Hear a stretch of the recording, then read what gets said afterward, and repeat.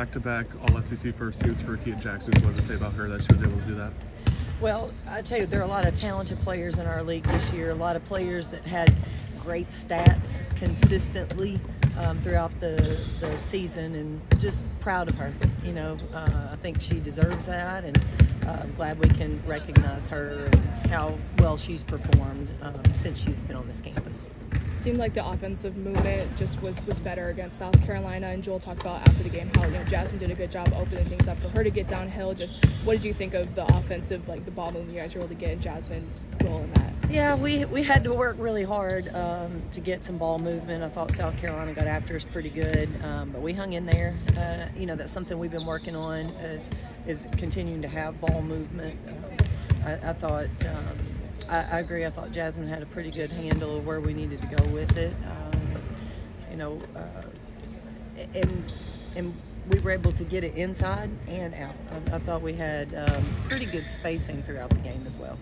The defense seems to have taken a major step, holding South Carolina to their smallest margin of victory at home this year. Just what are you most proud of in the back half of the season for the defense? We've gotten better. There's no doubt.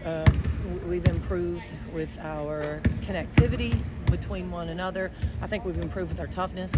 I think we've been handling game plans. We've guarded personnel pretty well.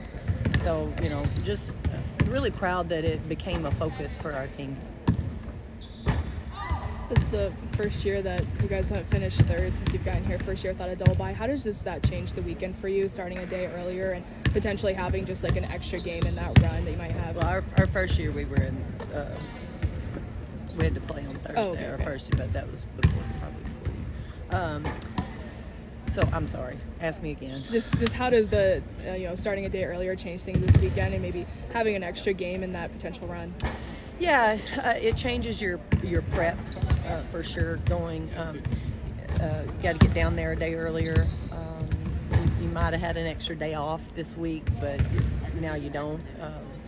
We've got to practice now, so we're off Monday, practice Tuesday. Wednesday will be a long day down there. Your day before a game, because you have media obligations, you have open gym, we're going to be watching a game, we'll have our own practice, so it's a lot that happens on Wednesday for us now. And then you can't skip steps. You cannot play on Friday unless you win on Thursday, and so the focus really has to be on game one. If you're able to get to that quarterfinal game, is there any benefit of having a game under you? I think as a coach, you're always thinking, oh, they've played, they'll have the advantage, and if you didn't play, and then if you did, you're thinking, oh, they'll be rested. You're always looking at the opportunities that your opponent has. I don't know that there's, at the end of the day, if there's an overall advantage. You just have to come out and be ready to play. Obviously, the turnaround time is, you got to get your legs back under you again. But you just have to take it for what it is, and it's a game and it's an opportunity. Do you think right now, just having played such a tough stretch, it might be nice to just have like that first game and maybe a little less pressure in that first game just to get going and get in a rhythm? Well, I think for our team, we have big goals.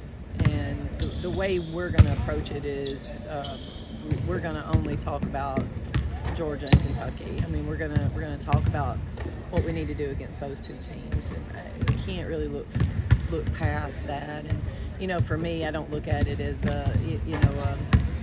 a lesser opponent. It's still a more competitive game. There's no doubt about it. I mean, both of those teams have quality wins in our league. How much confidence does it give you having wins earlier in the season against both Georgia and Kentucky? Well, I think, at this point, it's 0-0. Your record's 0-0, so you go back and you learn from those. You learn if you did things well, you want to keep doing those things, but you're also trying to stay one step ahead. Your opponent's going to make a game change, so what is that going to look like? We'll have an opportunity to live scout them on Wednesday, which I think will be good for our team, because, it has been a long time since we've played specifically Kentucky, but Georgia as well. So we've got to get back familiar with those opponents.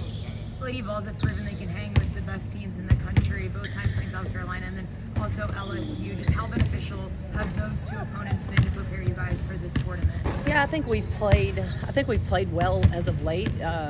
Obviously, 3 of those losses late came to two, top 10 opponents that we competed with. I think our team has a lot of confidence right now.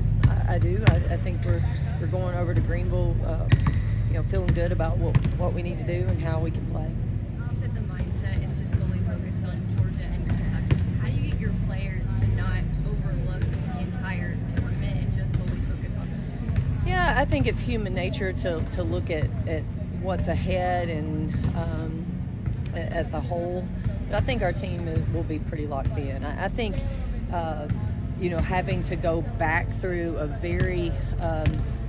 we'll have to go back through a scouting report in a lot of detail. So I think that will help them. We'll have to do quite a bit of film session. I do think the live scout will help our team, being there and seeing them in person and watching some of our game clips with whoever wins that will be important as well. Do you think this team is playing their best basketball right now? I think we played our best basketball in the last couple of weeks. I do. We just have to keep that trend going. Is there anything that sticks out about the best basketball that this team has been playing?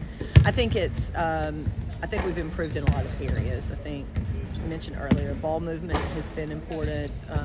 Our defense has been important. Putting those things together. We haven't been perfect, and I still think we have growth ahead of us. I still think we haven't maxed out, so we want to keep working to get that. How hard is it to hit that best basketball at the perfect time and navigating that? Well, I think one of the things that our teams have done consistently throughout our career is just getting better. I think our teams have gotten better, and if you continue to get better, you're going to be playing your best basketball. I think that is as much a mindset as anything, an attitude, a willingness of your players to continue to work hard and get better through a long season. And they've come back every day ready and willing to practice and allow us to push them. I know Kamari took a hit to the nose Sunday. Is she doing all right? Is she ready to, rock and roll? Yeah, Tamari is fine. Actually, I think that I got the word everybody should be good to go, so hopefully that's the case. Thank you. All right.